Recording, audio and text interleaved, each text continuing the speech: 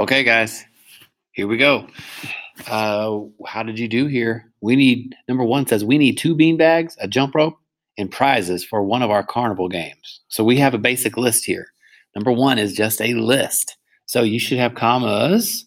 We need two bean bags, comma, the jump rope, comma, and prizes for one of our carnival games. That's it. Okay, number two, the lady said, I picked 5 buckets of cherries today. Well, guys, here's our speech tag. The lady said, and after speech tags, we need commas.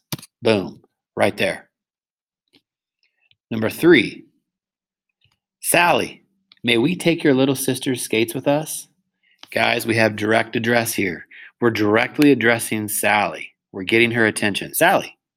So, because we have a direct address there, we need a comma right there. Put it in the right spot. Comma. Number 4, do you want to go to Worlds of Fun with us, Jill? Direct address again, guys. But they just happen to put it at the end of the sentence. We're directly addressing Jill, we just do it at the end. So we need a comma right here. Number 5, yes, she does live in California. Introductory word.